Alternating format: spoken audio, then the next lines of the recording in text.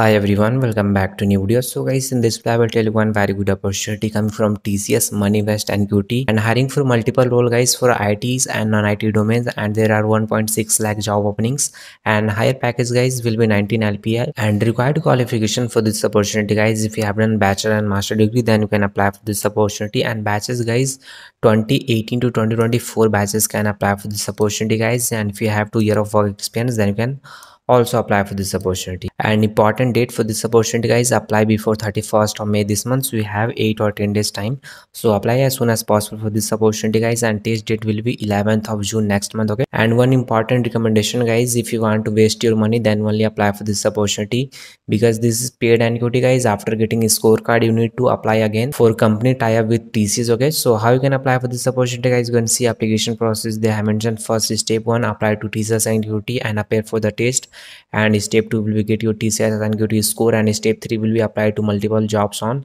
our website, and step 4 will be apply for the job on the corporate website too and get job on the basis of your TCS NQT scorecard. Okay, so these are the selection process for this opportunity. So how you can apply for this opportunity guys, you can see explore, just click on, and after that you will direct to courses by page. So you can see 2 popular courses for getting placed in IT like TCS NQT, IT and cognitive. Okay, so these 2 are important, just click on buy now, and after simply activate. And so this is how you can apply for this opportunity guys. If you face any problem you can do comments, and you can directly contact us on Instagram. So guys, both apply link and Instagram link given in video description, so check description for more information guys. And also before submitting the form, make sure that you are rechecking your form so that there will be no mistake. Okay guys.